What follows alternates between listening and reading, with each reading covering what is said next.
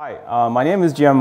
I'm from Carnegie Mellon, and I have been a regular faculty participant for CGSI. I think this is my number 4, if I'm not mistaken.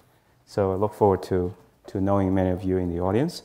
So I will give a mix of research talk and also tutorial to you in the next 45 minutes.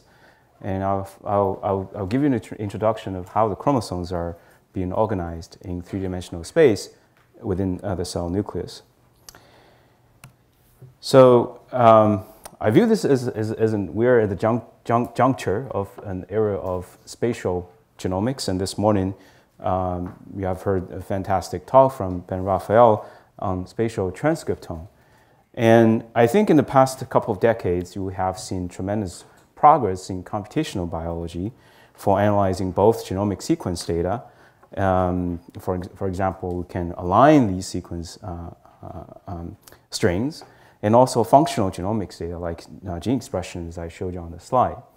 And more recent advances in single-cell biology really increased the resolution dramatically. For instance, for this matrix, you're looking at each row is a cell, and each column is an individual gene. But this type of data have been dealing with mostly. We are dealing with mostly in the past couple of decades are not really what's going on in situ, in the sense that they're not capturing what is really going on within the cell or within our body. And these type of data are being what I call being flattened without their spatial context. The DNA sequence is a string, and the gene expression as a two-dimensional matrix.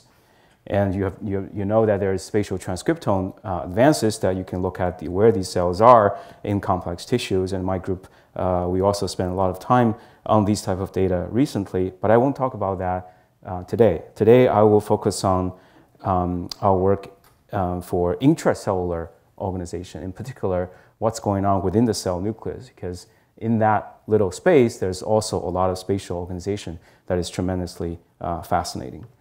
I recently was invited to give a talk at NASA, and I learned that they're also working on spatial genomics, but it's very different types of spatial genomics. They're dealing with something, in terms of distance and scale, are very, very different. They told me they study, the impact of space radiation on genome integrity and cell phenotype. So don't get confused.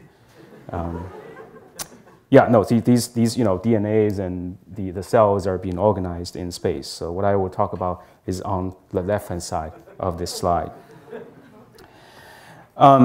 So our genome, we have 23 pairs of chromosomes, and they're roughly 3 billion. They're roughly 3 billion base pair long. If you stitch them all together, it's about 2 meters, 6 feet long. But our cell nucleus is about 5 micrometer. So that 6 feet long DNA is packaged and folded into a very small cell nucleus. Unfortunately, the principles and the type of regulation that determine those folding and packaging is not quite well known. Actually, it's poorly understood. But the recent advances in whole genome mapping, you can map the whole genome chromatin interaction of the genome using techniques like Hi-C, you probably have heard of. Have shown that the nuclear organization is organized in multiple scales. They're also heterogeneous in different cell types, in different conditions during biological processes. And these chromatins can be organized largely in 3 different resolutions. In the largest scale, the chromatins are organized into the so-called A-B compartment, where the A corresponds to the more active chromatin and the B corresponds to the more repressive chromatin regions. And if you zoom in, you can see more finer resolution structures. For instance, in the middle, you see that these so-called topologically associated domains where the chromatins are interacting with each other more frequently than the surrounding regions. And you naturally will see these kind of what people call boundaries, or tat-like boundaries, where on one side there's a group of chromatin frequently interacting with each other, and the other side a group of chromatin also frequently interacting with each other. If you keep zooming in, you're going to see even finer scale structures like chromatin loops, which is manifested in these kind of 2D contact maps. So off diagonal, you see a higher intensity dots, which represents that those two chromatin regions are contacting with each other more frequently than expected. Okay, so 3 years ago, in 2019, in CGSI, I give a talk. Also, the first half of the talk was going through all kinds of different computational methods and identifying these kind of multi-scale structures, all the way from AB compartments to TADs and loops, because as you can tell from this contact map, different people look at them, they may draw different conclusions. Also depends on the time of the day, you may see different things, right? How much coffee you have in the morning, you see, oh, there's a dot. But some people may say, no, that's not a dot, right? So you need more quantitative methods to identify them. So, so if you have interest, to check out my talk in CGSI in 2019. This is kind of a self-citation in a talk. So I was just curious because I know there was a talk. It was recorded 3 years ago. And because some of the students told me that, you know, they really like it. And I was just curious. I actually made the following slide this morning when Ben was talking. I know it was recorded, so I was curious, you know, how popular that was, right? How popular my talk at 2019 was. How popular? Do you think it's, you know, people don't like it or only a few hits? Actually, it's quite popular. So I rank order all the talks according to their popularity. And the top one, of course, it receives 8.3 thousand views from the one and only Sriram. And Donna Pear was a distant second. And I was ranked the third. So I think it was pretty good. So, all 3 of those talks are really good. I think all the talks are good. Some talks just have a few more views. So this really shows that you know, Aliaza, I think it shows that the talks, if recorded, it can reach a much broader community than the people in this room, and also you know, it demonstrates the impact of CGSI for the community nurturing the next generation of computational biologists. You know, this reminds me, and I'm going to interrupt you for this, is that we're looking for people who are interested in curating lists of good talks to suggest to others, because you know, if we all know, you know, Jian Ma's talk is going to be like 3,000, you know, 3.2 or 3.3. Right? Okay, back to the 3D genome feature. So where were we? Yeah. So you know, in the development of Hi-C, you can identify these compartments, TADs, and loops. But there are other stuff in the nucleus, actually. And as part of the 3D Nucleome Consortium supported by the NIH, I led a team of 9 investigators, including myself.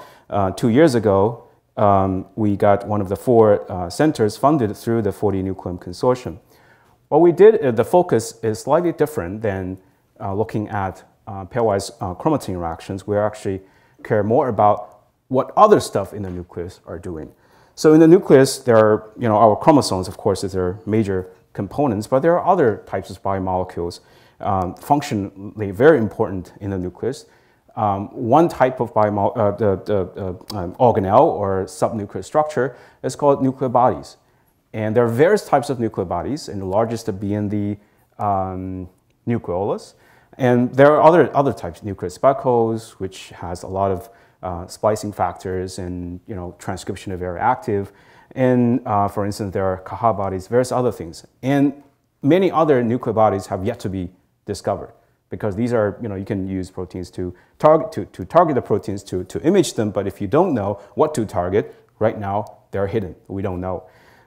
So in our project, including actually UCLA faculty now, Frank Albert, what we are trying to do is to integrate various types of technologies, which includes both the genomic mapping technology, including Hi-C, but there are other types of genomic mapping methods. For instance, how to map the distance between a chromatin to a particular subnuclear structure, right? That's not going to be explicitly reflected by Hi-C, but these kind of methods can be used. Also, very importantly, the imaging data. So I won't talk about that today, but just give you an introduction on what kind of research or efforts and data sets are coming out from these collective efforts. So imaging, the various types of imaging data. So the genome now can be imaged in high resolution. If you want to study the dynamics of the chromatin interaction structure, there you can use live cell imaging to do that. And there are also, for instance, their colleague at NCI, Tom Mestelli, develops these high throughput fish to look at the variability of this type of features in many, many different cells. Well, once you have these type of information, you try to integrate them and make sense out of that. So that's where my group, we develop computational methods, right, machine learning methods, to find hidden patterns or understand the connections between these different features. And from Frank Alger's lab, they try to integrate these different types of information to build a more realistic 3D models for the nucleus. I think his paper just came out on Nature Methods yesterday. Now, all these information, all these techniques and computational tools can be used to study biological processes. And we focus on the few different systems, including developmental processes and environmental perturbations, for instance. And all these information can be established and disseminated to the wide community. So I'll give you one example. This is the recent method, what we call SPIN, where you actually integrate not only Hi-C, but other 1D genomic tracks. And this was really inspired by Jason Ernst, Chrome-HMM, earlier work at Chrome-HMM, but we had a different twist where rather than looking at the chromosome as a 1D string, but you actually model that as a graph. At least they try to capture their spatial distances. So we use a conventional Markov random field where the nodes are genomic bins and the edges are either, if the two nodes are right next to each other, you draw an edge right on the slide, it's the gray edge. So based on Hi-C, if there are higher interactions, then you also draw an edge. The dashed red dashed lines are indicating that these two genomic bins are having higher frequency, interacting frequency in the nucleus. So you observe the signals from these genomic mapping data, but the hidden states are reflecting where the genomic bins are in the nucleus relative to multiple other nuclear bodies.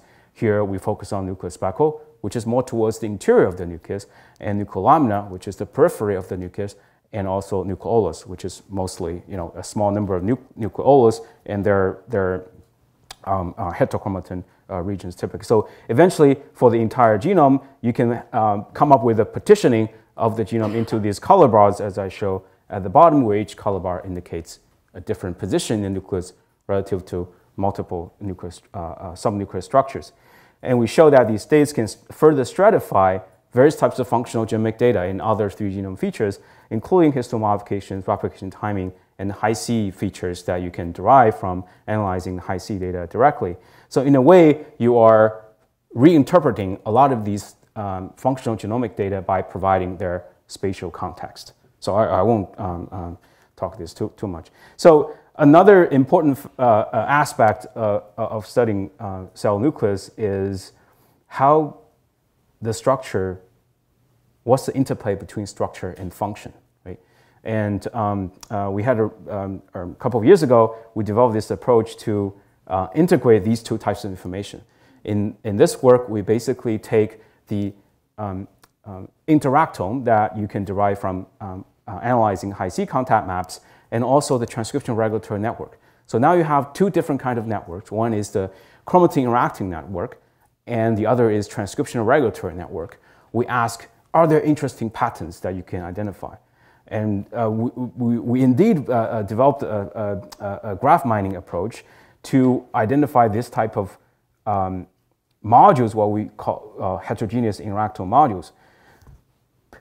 Basically, this module consists of not only the chromatin regions, but also the transcriptional factor proteins. So in a way, this can be interpreted as a group of genes that are chromatins that are coming together in the cell nucleus, forming these spatial clusters, spatial hubs. In the meantime, this group of genes happen to be regulated by the same set of transcription factors. So this is seems to be a prevalent phenomena in the cell nucleus, and they do show spatial preferences. Most, but not all of them, are close to the nuclear interior towards the nuclear speckles, and you can actually observe them by looking at these contact maps. So you see that these multiple genomic loci are coming together. They have multi-way interactions. In the meantime, they're regulated by the same set of transcription factors by analyzing these enhancers that are involved in these chromatin regions. All right? So, well, these results are interesting, and they provide different perspective of what's going on in the cell nucleus. And but unfortunately, they're all at the very coarse resolution. They're all based upon bulk assays, and they have their advantages, but very clear disadvantages. Of course, disadvantages is that what's going on in single cells are being obscured in these type of data. And of course, you can develop computational methods, try to deconvolve them, and see if you can further separate the interactions or these features in individual cell types, or even in cell clusters, like similar to analyzing the RNA-seq, but there are methods that you can deconvolve the bulk RNA to single cell RNA clusters. So in the past couple of years, we asked, what are the challenges and what are the computational methods we can develop to address these challenges when analyzing 3D genome organization at single cells as a resolution. One of the immediate challenge, of course, is that it's extremely scarce and sparse when you look at these single cell Hi-C data. So the plot at the top I show you, this is the bulk Hi-C contact map, which you have seen before, and this is the single cell Hi-C contact map, where you barely can see interactions off diagonal, right? And then most of the observed interactions are close to the diagonal, which reflects that these interactions are happening more frequently, and it is easier to capture them. But when you see, oh, looks like there is interaction here, but what's going on for the entries close to this one is quite unclear. So we asked, can we use computational methods to recapitulate these missing information? And perhaps more importantly, is to identify various types of 3D genome features I mentioned to you earlier at single cell resolution, so you can look at their variability and their potential connections to functions. So this slide shows the challenges for single cell 3D genome analysis using single cell Hi-C data. Last year, two of my students and me together, we wrote a review article in this annual review paper. And if you have interest, you can look at that. Not only we talk about the computational methods, but we actually also provided a review of the technology, different kinds of single cell Hi-C technologies. I think that was provided as part of the reference that in this schedule. So as you can tell, bulk assay, like you're looking at some kind of smoothie, but you also wanted to know in these, say, a complex tissue, the 3D genome feature, do they show variation across different cell types? And are these variations, are these different 3D genome features in different cell types also have strong connections to the functions of these cell types? So I list the reference here. These are, I think they're perhaps all the single cell Hi-C data sets have been published so far, all the way from a work where they only look at a few single cells to more recently where the groups are looking at thousands of single cells. And the observed single cell Hi-C contact maps are very sparse. This is what we want to achieve. We want to impute the missing values so that you can recapitulate the missing contacts, and based upon these imputed contact maps, you identify important features at single cell resolution. And for each cell, just like typical single cell analysis, you naturally interested in, can we use the 3D genome feature as a feature to group the cells into, clusters and subtypes, etc., such that they may reflect some biologically very meaningful groupings. The challenges include high dimensionality, and it's very sparse and noisy, and there are also different kind, 3D genome features in different scales that we need to care about. There's some earlier work in this space. One, perhaps most important, is a method called SC-high cluster developed by Joe Ecker's lab in the Salk Institute. The idea for that is if you have a sparse contact map like this, they do two steps. One is to do some kind of convolution where you try to impute the missing values by looking at your surrounding genomic bins on the chromosome, right? If this one is missing and the neighbors have values, and you can impute, oh, this one must be some kind of average of your surrounding bins.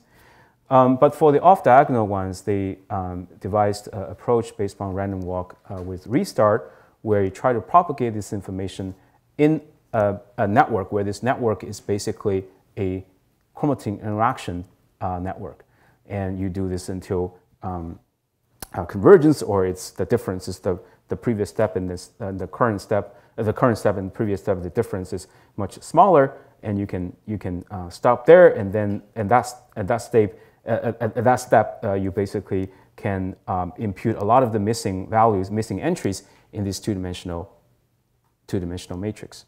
But we found that these earlier methods have some limitations, so we developed an approach actually based upon hypergraphs. So let me try to step back a little bit and then tell you a little bit what hypergraphs are. Many of you may be familiar with. I know, some of the folks in the audience actually published the papers on these different aspects of hypergraphs. But here, I'll show you how we can use this hypergraph representation to actually model single-cell 3D genome features. So we all know graphs. You have nodes, edges. Hypergraph, you also have nodes and edges. In a hypergraph, you have set of nodes, and you have set of hyperedges, where each hyperedge connects two or more nodes. Here, the hyperedges are basically just a collection of nodes that we are talking about. So if a hypergraph, all the hyperedges have k number of nodes, it's called k-uniform hypergraphs. But they're more generic hypergraphs like that. So an example is the events in human location activity. That triplet models can be modeled by a hypergraph or hyperedge, and co-authorships. Right, in this cartoon here, the nodes are individuals, and the color indicates that they may have different attributes. Some of them are PIs, corresponding authors. Some of them are first authors, and they have different roles in these different publications. And each circle means that these individuals are writing this paper together. They're co-authors. So each orange circle here represents an hyperedge. So in hypergraph representation learning, earlier we developed a generic framework called HyperSAGAN, which achieves the following two goals in one formulation. First is we can learn the embeddings of the nodes in the hypergraph. So each node in the graph, you use a vector to represent that. So, but it's a hyperedge aware representation. And second, you try to predict existence of hyperedges given the node's embeddings. This may be more interesting, and then there are a lot of applications of that. For instance, in social networks, you may want to predict if a group of individuals, based upon their online activity, like this guy likes the other person's Twitter tweets, quite often. And you have this information, but these are all pairwise information. And now, if I give you all these information, pairwise interaction information on the social network, you predict if these a given number of individuals, 3, 4, 5, they're going to form a group chat, right? So a group chat represents an hyperedge in this context, okay? So you can predict the existence of a hyperedge by using the pairwise interaction information from your nodes. So this is what HyperSAGAN did. It was published early in the machine learning conference. So here, in my talk, I don't have any equations. I don't have any math here. So just what a relief, right? So there's nothing. How to say? I don't have any details on the method. So if you have interest, the references are there, and it was provided. So feel free to ask questions. But in my slides, I don't have any algorithmic description of the method there's no equations, but I did add animations that you will see later on. So here, as you compare to the previous slide, so now what we want is to apply or adapt, tailor the hypersecond framework for our context. This may be the most important part of this slide is that we model a single-cell high-C contact map as a collection of single-cell high-C contact maps as a hypergraph. So the orange nodes are genomic bin nodes, and the blue nodes are the cell nodes. So genome can be partitioned into a lot of genomic bins, and these are the red or the red nodes. And in the collection of single-cell high-C data set, you may have I number of contact maps, and there are I blue nodes here. Okay, so what we're trying to do here is to predict the existence of a triplet hyperedge. So let's say genomic bin J and genomic bin K, they're interacting with each other in cell I. So then you're going to draw a triangle like this, a triplet.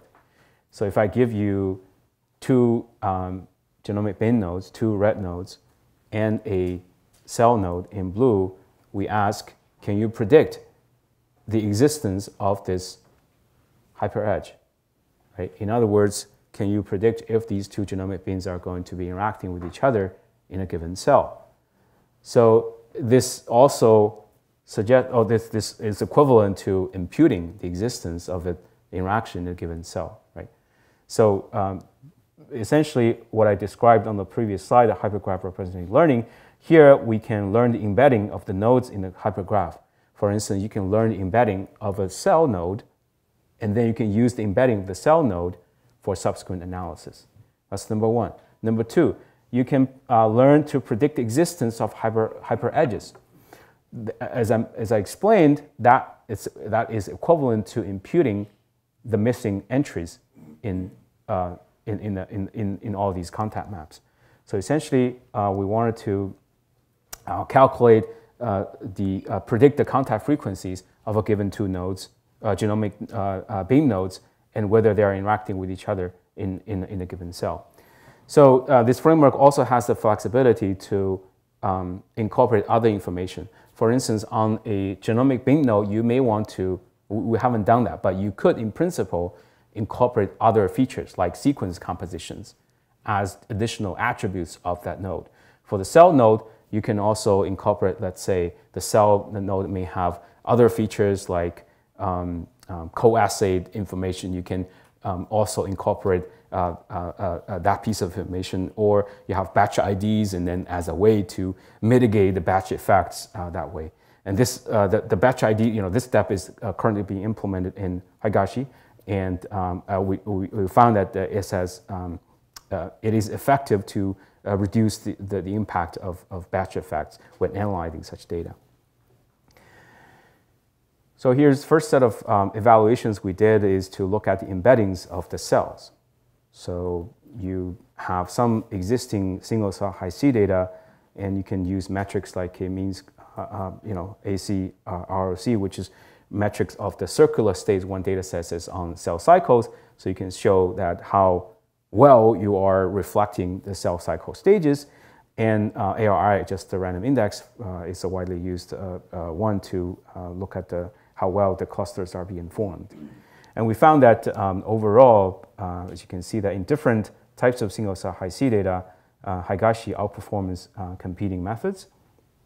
And we used this data set, Li et al., which is a single-cell high-C data on complex tissue. I'll get back to that to show you more detailed analysis on that. We found that the clustering results from Higashi also outperforms other methods, including the one that I mentioned to you based upon random walk with restart. For imputation, there's some challenge on how to evaluate them effectively because there's no ground truth, and you have to find some ground truth that we can use as a way to benchmark these different methods. So we came up with an approach by relying on the high-resolution imaging data. So there's some recent advances on imaging the chromosomes imaging the chromosomes. And from this work from Zhang's lab, they imaged the chromosomes using multiplex storm. And the last column here, this is the ground truth. So the more red means that these two genomic bins are closer to each other in the imaging data. This is the single cell data. So this is the ground truth. What we can do is we can downsample this ground truth contact matrix into a sparse ones. And now this becomes the input for these computational methods, right? So the evaluation becomes like, if you're given this very sparse downsample data, if you run these different approaches, can you recover the missing contacts compared to the ground truth? Okay, and we show that in different type of coverages, Higashi outperforms the SC cluster. And one important aspect of we implement Higashi is to allow different cells to borrow information from each other in the embedding space. The idea is that if in the embedding space, during imputation, if you know that this cell, there's some neighboring cells, right? And then you can try to collect information from the neighboring cells to enhance the imputation. And it turns out that this is an effective way to further improve the imputation. So this column here, this is the result by looking at 4 neighbors in the embedding space. And this is the result when we don't borrow information from any of the neighbors. And you can tell that from quantitative metrics, this is doing better.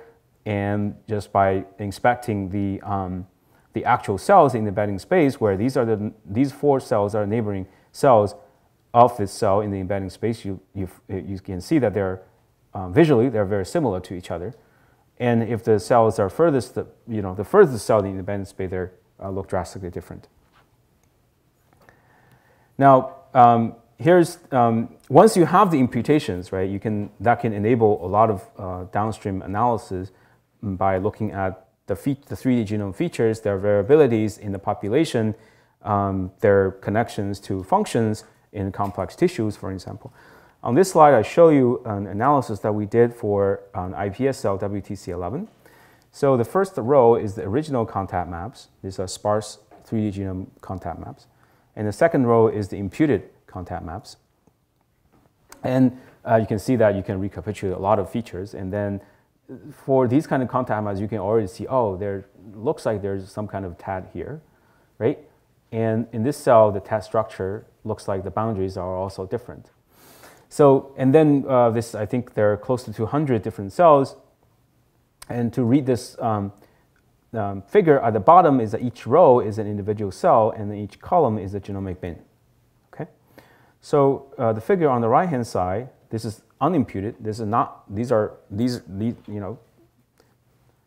are contact maps that are not imputed. These are raw contact maps. You can also calculate a type of score called insulation score.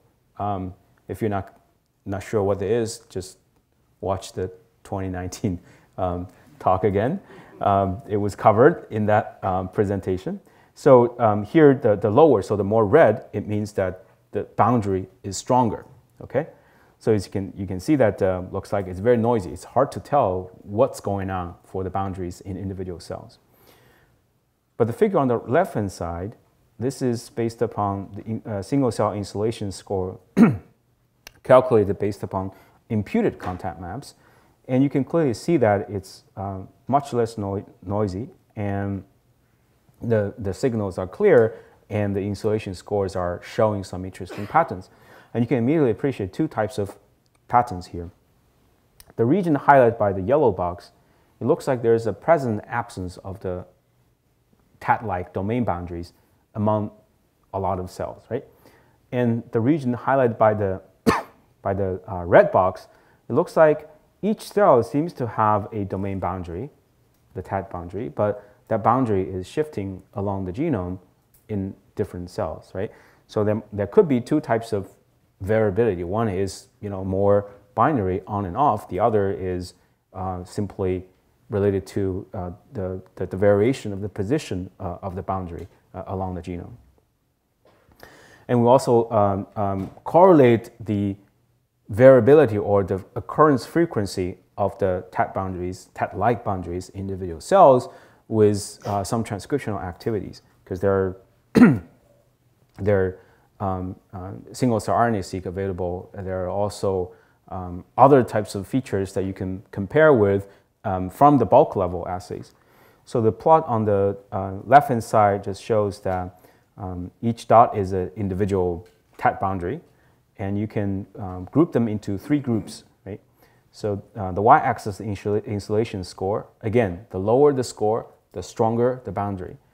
And so from this plot, you can tell if the boundary is stronger, then the occurrence frequency is going to be higher.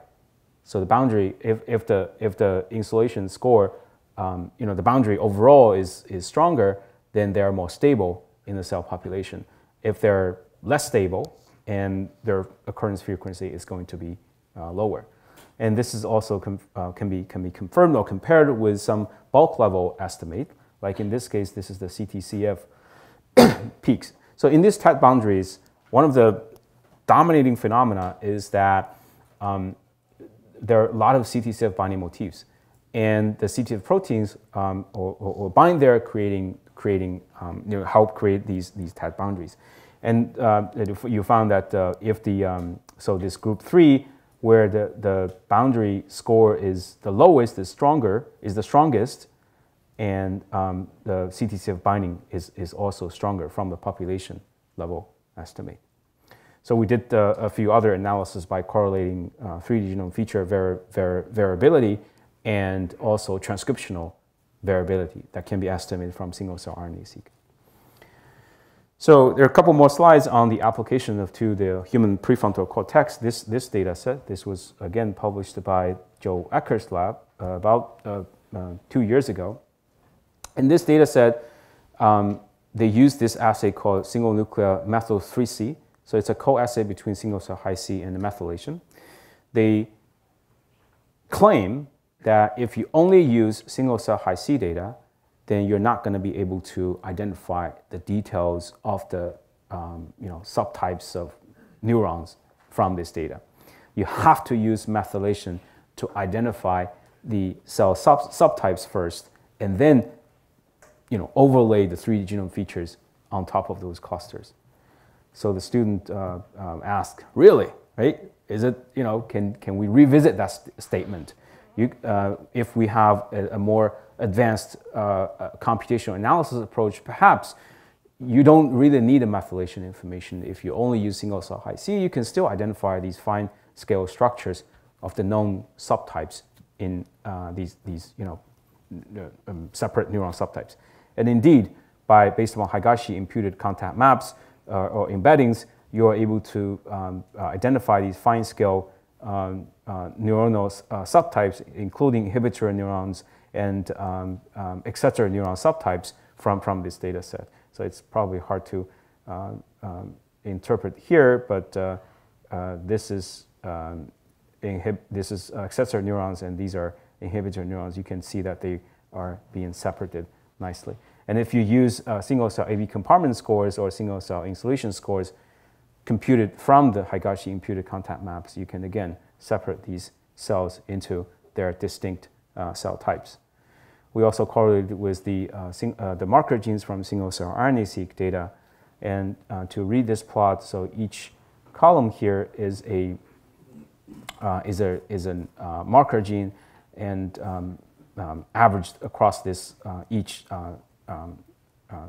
subtype, and we show that the marker gene expressions are correlated with the cell type specific AB compartmentalization scores. So if the AB compartmentalization score is more towards A, which is more active, and as expected, these marker genes will have higher expressions.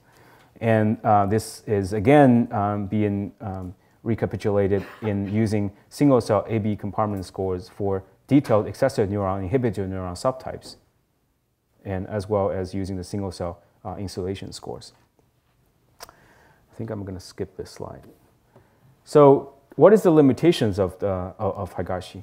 One of the limitations is that for some rare cell types, identifying their subtype identify that group remains challenging.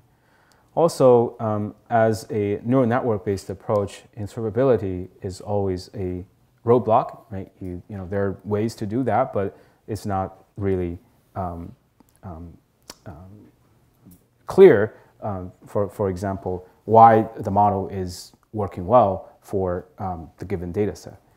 And the third is really the scalability. I think is also an issue for single-cell RNA-seq and more recently for spatial transcriptome, where you have, for complex tissues, you may have millions of cells, and your method really needs to be scalable to handle these large-scale data sets to be truly useful. So with that in mind, we recently developed this approach. It's not really extension, but it's also not really an orthogonal method as compared to Higashi. It's just a different formulation of the cell, how to embed your single-cell Hi-C data. What we did is we view this really inspired by the methods for applications of matrix decomposition in single-cell, 1D single-cell assays. We developed the Fast-Higashi based upon tensor decomposition. So you can view this single-cell Hi-C as a three-way tensor. But if you remember what I described to you before for the hypergraphs, implicitly, we are describing a tensor, right? You are looking at two genomic nodes, whether they're interacting with each other in a given cell. But here, we just more explicitly to model this problem as a tensor decomposition. So this is your chromosome, right, as a contact map, just to rotate that, and then in many different cells. This is for one chromosome, chromosome 1, contact map over many different cells. What we wanted to achieve is to decompose this into two factors. One is the cell embeddings. One is the cell embeddings where you can use for subsequent analysis, clustering, whatever. And the other is the interaction patterns that share on the chromosome, on a given chromosome in a single cell. So in a way that what we call is chromosome-specific meta-interaction, so similar, analogous to meta-genes in single-cell RNA-seq. What we wanted to achieve is to find a directly interpretable way to capture the important interaction patterns from these single-cell Hi-C contact maps that explain different kind of clusters, where this I is a hyperparameter that you can tune in the model. So if you have interest, this is also on bioRxiv. I think I provided this as part of the reference list.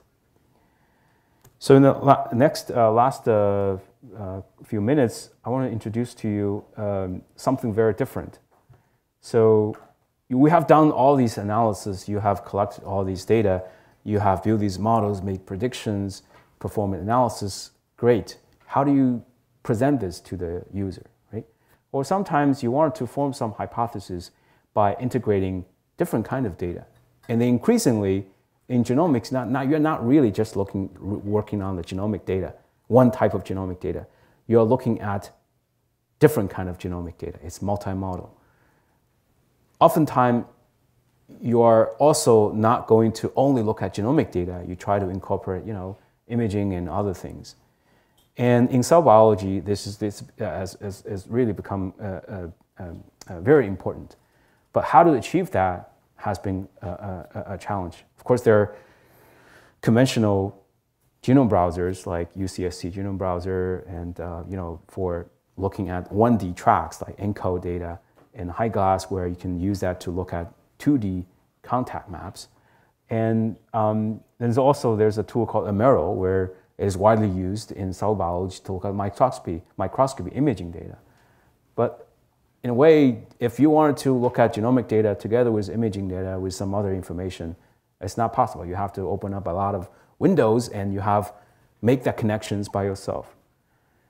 So we think maybe we can do something to really make that more cohesive interactions. So this is our cool solution.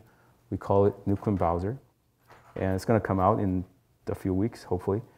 What it does is essentially what I said earlier. So we provide a unified interface where any researcher, you can use this by looking at the nucleus, what's going on in the nucleus, nuclear organization, in different perspectives, as a 1D genomic tracks, or as the type of microscope images have been collected, or as the 3D structure, beautiful 3D structure models built by, like people like Frank Albert.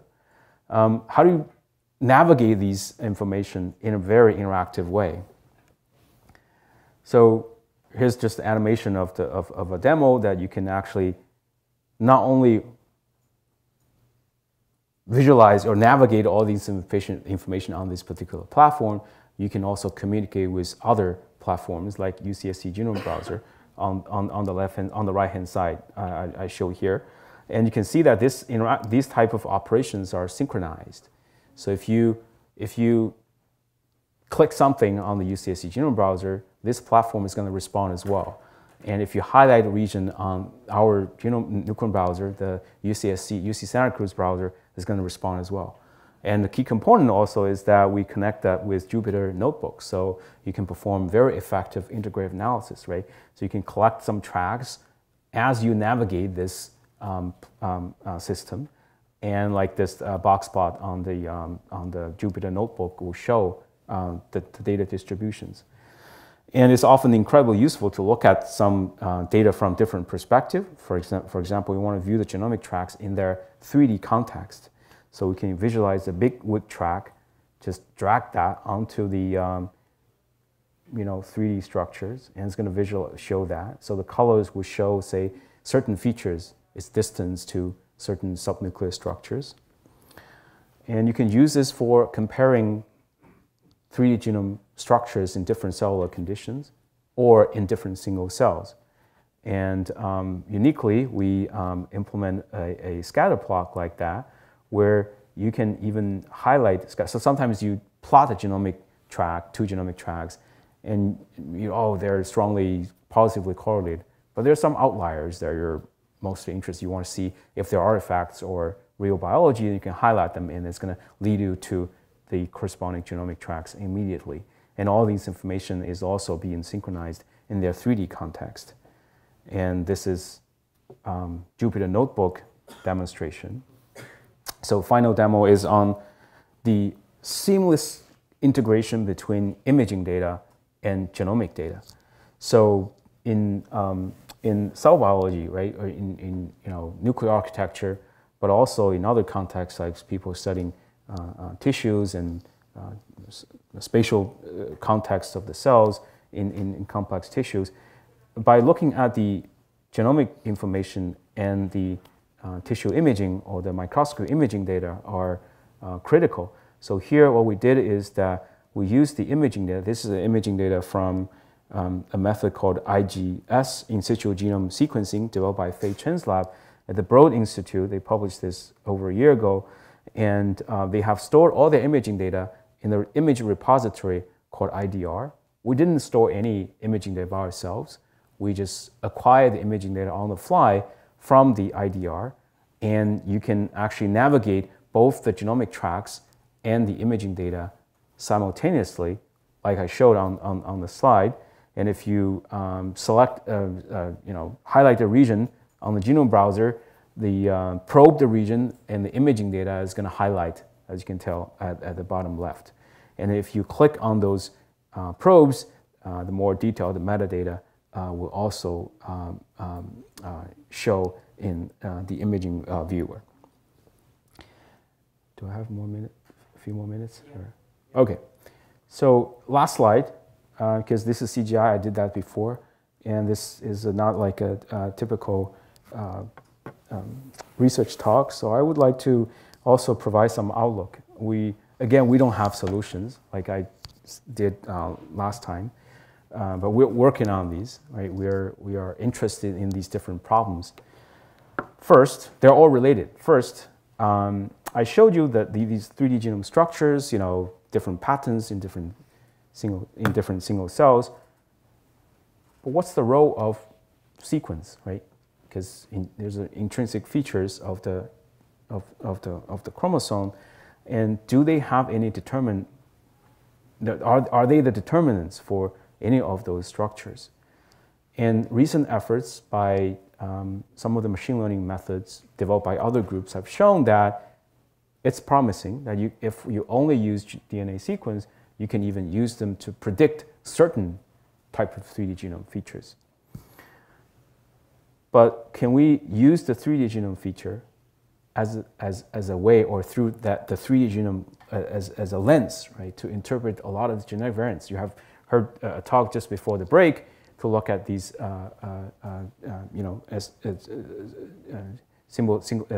tandem repeats. But are there also spatial contacts? In turn, are the spatial contacts of 3D genome features can impact the variation of these repeats? And Wendy, who is in CGSI this time, she wrote a review article just came online a couple months ago, surveying a lot of efforts on machine learning methods for determining 3D genome organization from sequence. So I think this is going to be a very active area of research to integrate various types of information with sequence properties. And it also connects to the recent development in machine learning, right? How do you model very long context of sequence? How do you capture the spatial dependencies of the sequences, which people have done that in, say, language models also. Second, we have a keen interest in understanding how these 3D genome features have evolved in mammalian species, right? And also in different cell types. Third, I showed you one example, the role of the different types of interactomes of chromatins, proteins, and RNAs. This type, you can certainly develop methods to identify these different patterns or microenvironment features, but do these features have any functional roles, right? And how they work in single cells. And the last, I think it's something that we're really interested in, is to look at how the epigenome is being shaped by the cellular microenvironment, and whether the epigenome may in turn modulate spatial organization of the cells. So this is not quite relevant, but we developed also a spatial transcriptome analysis method called SpiceMix recently, and we're working on ways to extend that to other directions that I mentioned here. So SpiceMix, we have a bioarchive here, and it's going to be published in the journal soon. So with that, I would like to acknowledge all the group members. I think I highlight their names when I introduced their work, and none of this would be possible without the collaborations with many groups in the 4D Nucleome Consortium. And thank you again for your attention. Happy to answer questions.